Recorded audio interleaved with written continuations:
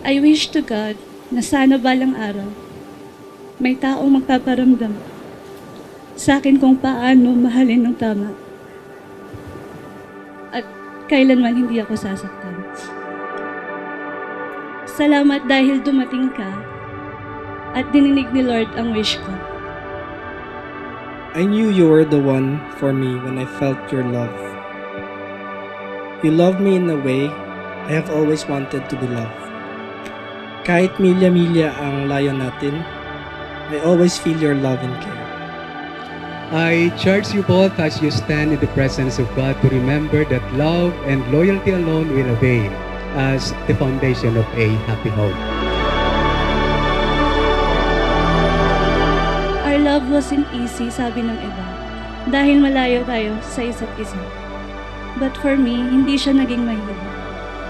Because we knew from the start that it takes commitment, work, trust, and sometimes it even takes tears. Sure na sure! Wala na katrasan to. Kahit bumagyo pa yan.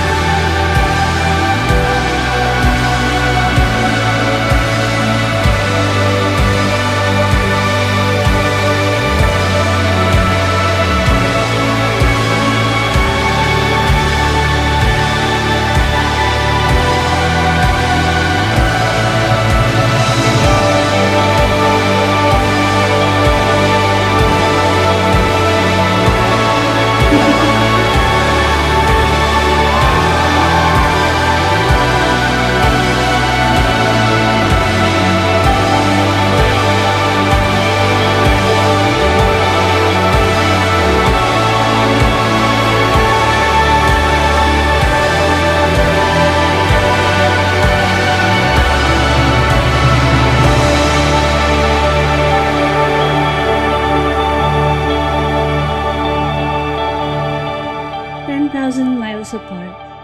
Who would have thought this love would start?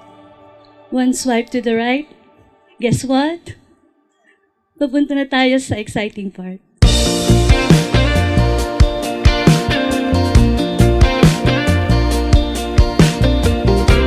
Bale, nagkakilala kami ni Sam through Tinder app. Nag-hi siya din. Ako, reply naman syempre. Kilig ate mo. Tapos yun po, doon na nagsimula. Tinder number 1. Maligaw man ang landas ay hahanap. So, nilabanan namin lahat ng perspective, lahat ng judgment ng tao. And nag-succeed naman kami kasi ito na yung araw para mag-tie na kami ng not talaga. Dumilim man ang paligid ay ikaw pa rin ang ilaw ko.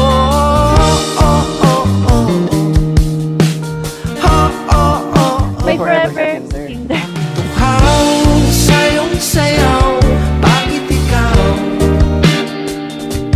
di bibitaw? Sayong sayo, laging ikaw. Every second, every minute, in the hours, we are together. And the hours we are apart. I love you from the bottom of my heart. Wow. Mananatiling uhaw, uhaw, uhaw. Alam mo ba, love, napatunayan ko na mahal mo talaga ako. Lalo na pag sinasabi mo na pogi ko. May nagmamahal lang sa akin na nakakapagsabi na pogi ako, tulad ni Mami. Exclude mo lang yung mga tricycle driver and pedicab kasi ito na yung tawag sa akin ng pogi nun. Thank you, love, sa unending support and understanding. Love and patience mo sa akin. More troubles together. I love you. You're having... Mawala man ang ano ko, nandito ka, oh, ilaw ko.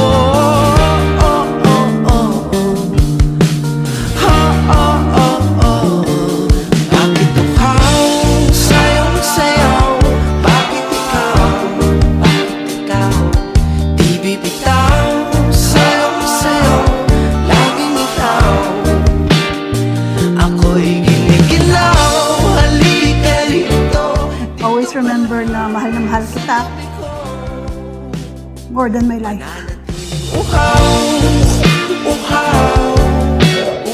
Yung patience niya at understanding niya, yun yung pinakahinangaan ko sa kanya. Kasi yung pag-compromise niya sa isang mga bagay-bagay, parang madali siyang mapanatag yung loob mo in person. Sobra siyang maalalahanin.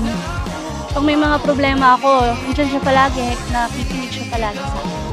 Siyempre, pogi. Sa kada talutod ng pagkatao mo, nakakatulala mula bawat bigas ng laban mo. I now present to you Mr. Johann and Samantha Faith De Leon. My journey with you is a transformative power of love. You helped me in so many ways. You have encouraged, inspired, make me a better person, supported me at my worst, and taught me to love myself first. Now I feel more centered, effective, happier, nourished, and fulfilled. I feel alive. Uhaw, uhaw, uhaw.